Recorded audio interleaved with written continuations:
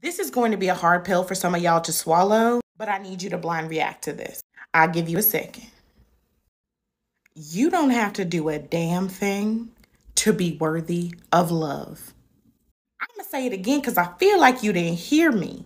The moment you open your eyes and inhale some oxygen was the very moment you became worthy of love. Just because people have failed you does not mean you have to fail yourself. You watching this TikTok right now and ignoring the dishes, ignoring that 20-page paper, ignoring them annoying ass kids, still worthy of love. That's so awkward. I'm sorry. I had to tell you. Been in bed for 3 days? Still worthy. Haven't done dishes in 3 months? Still worthy. Spent the Wi-Fi bill money on some? Still worthy. And you always will be.